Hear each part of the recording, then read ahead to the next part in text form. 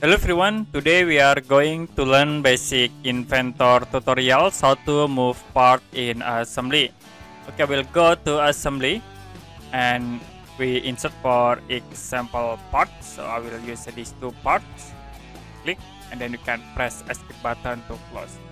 Now if you want to move part of this object, we can use these tools, pre-move.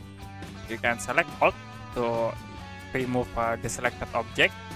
Or the other option we can use for the constraint, it will be show for the relationship between two objects. You can click here constraint and it will be automatically if you select, like I will select in the center.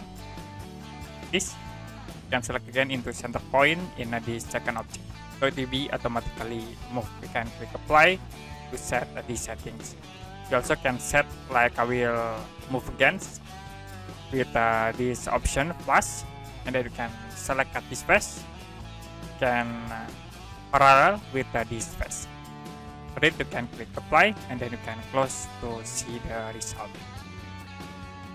Okay, that's it for basic Inventor tutorials how to move part in assembly. And if you have any question about this tutorial, you can comment below this video.